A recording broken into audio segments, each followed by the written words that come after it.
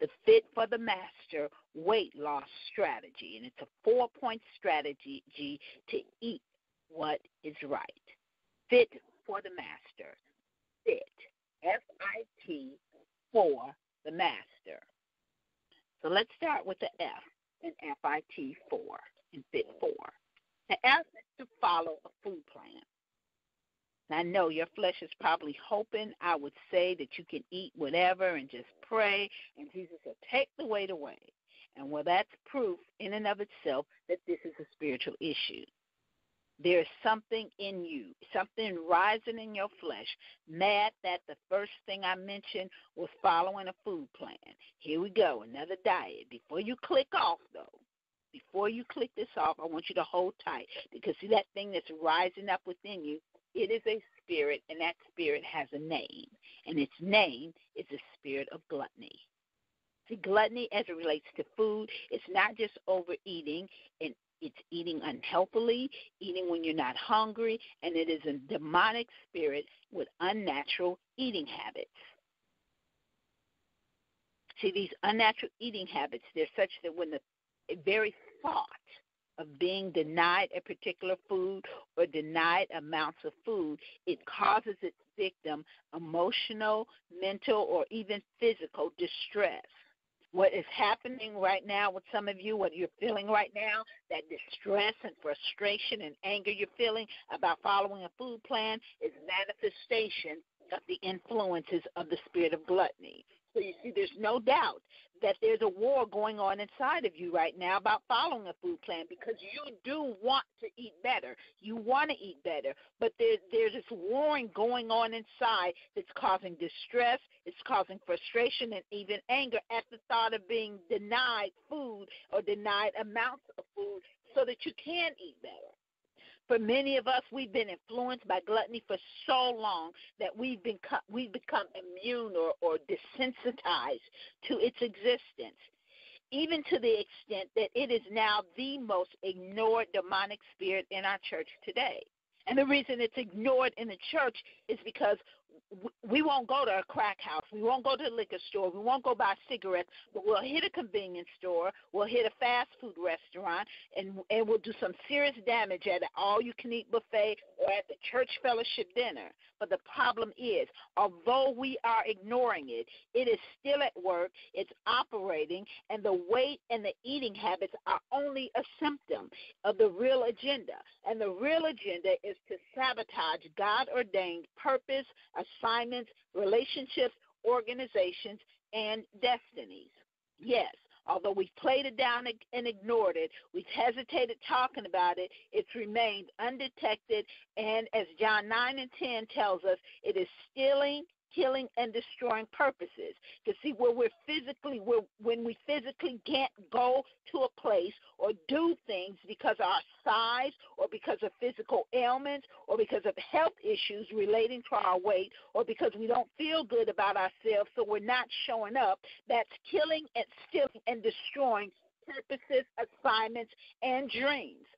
I know for myself, I've been the fat lady on the bus that no one wants to sit next to unless it's the very last seat. I've even been on the fat lady on the airplane where I've heard someone actually come and look at me and look and see the seat that's next to me that's open and go and call a flight attendant, look, can I go get another seat? Can I seat somewhere else? I heard a lady say that.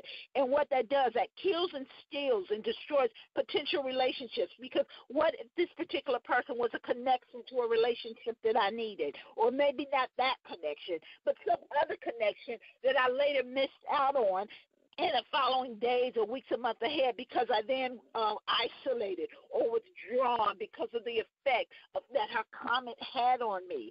This spirit is no joke. It is out to kill, steal, and destroy purposes, assignments, relationships, opportunities, and yes, even organizations. You see, we sing the song, Lord, whatever you're doing in this season, don't do it without me. But you know what?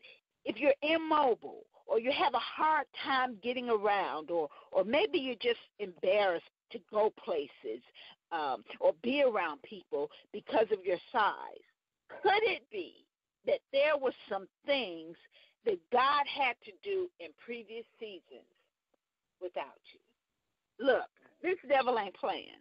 Although we may want to resist having food plans, understand the devil has had a food plan. He has had a strategic plan to use food to kill, steal, and destroy God's purpose for our lives.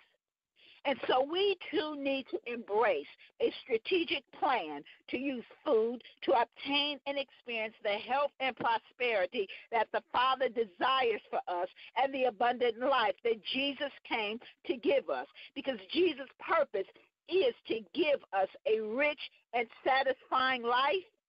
We need a food plan. It's important that you don't look at your food plan as a diet.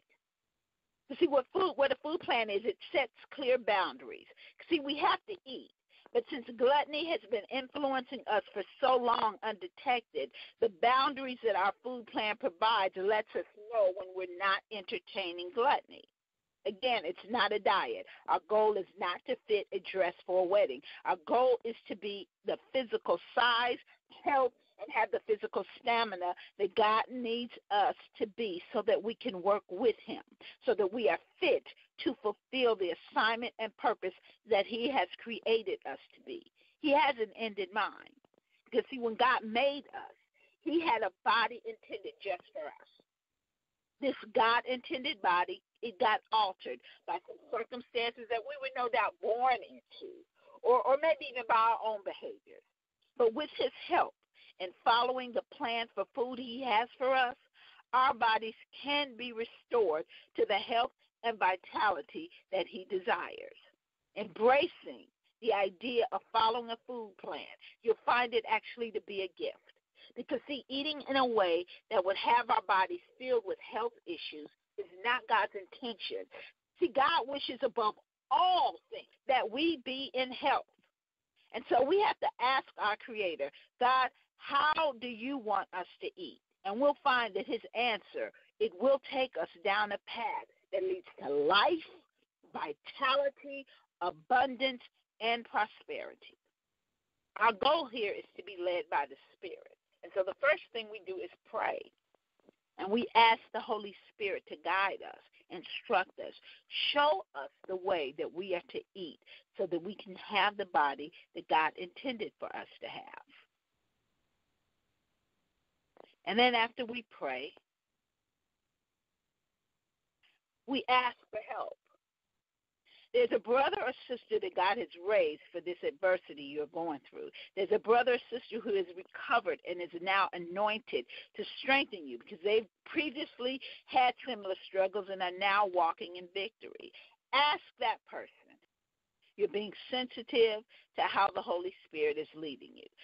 But don't let the process of finding someone and asking someone who's gone through the struggle, what they're doing or what they've done. Don't let that stop you. I got to wait until I find somebody. No, don't let that stop you. In the meantime, start somewhere. Maybe you've talked to a doctor or a nutritionist, and they gave you something, or chances are you've already done a lot of research yourself, or I'm sure have been given much advice from other people. If you're anything like me, you've already gotten a lot of advice from a lot of people. And in all of that information and all of that knowledge that you already have, there is probably something. There's probably some kind of food plan. There's probably some kind of way of eating that the Holy Spirit is already churning on the inside with you. Start somewhere. Even start with that, because no matter where you start with, you can rest assured, you can trust the Holy Spirit to guide you to what it is that God wants you to do. That's how we find and follow a food plan.